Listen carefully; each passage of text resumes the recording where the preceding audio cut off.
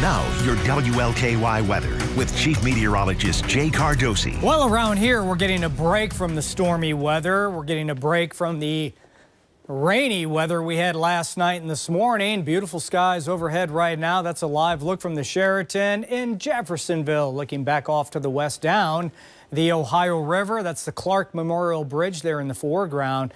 And just a beautiful late Thursday afternoon. 83 at last check. The humidity 57%. The dew point still on the sticky side, but it could be a lot worse, as you know. A northwesterly breeze in here at 10 miles an hour. We're talking upper 70s, low 80s, all across the WLKY viewing area. These numbers well below average for the time of year. Now tomorrow, yes, we will get back closer to where it should be with upper 80s, possibly near 90 in a few spots. But boy, look at the quiet skies returning to all of the two-state region, all of the Ohio Valley, the Tennessee Valley, after the showers of last night, the thunderstorms, some of the storms, especially in the Tennessee Valley and the Deep South, kind of strong last night.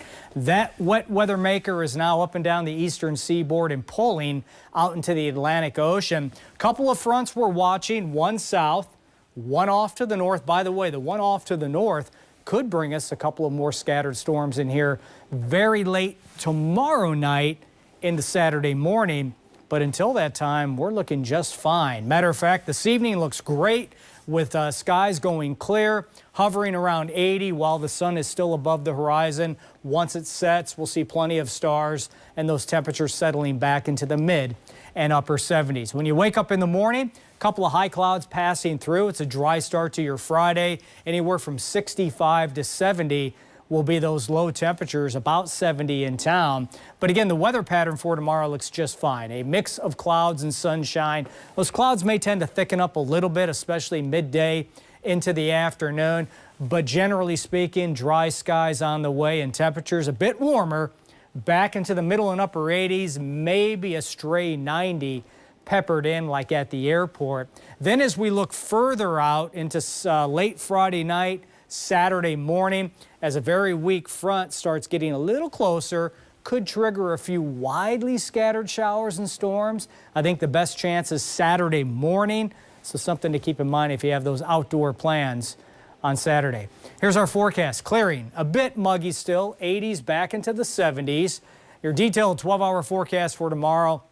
We start at 70. We'll climb into the low 80s by midday. A few clouds in the afternoon. High temperatures upper 80s to near 90. And there's your 7-day. We're close to 90 again Saturday. Jennifer, a chance for some widely scattered showers and storms Saturday. It looks to me best chances will come the first part of the day. Sunday looks basically dry, 92. And then yet another rain chance with some storms mixing in Monday with a cold front.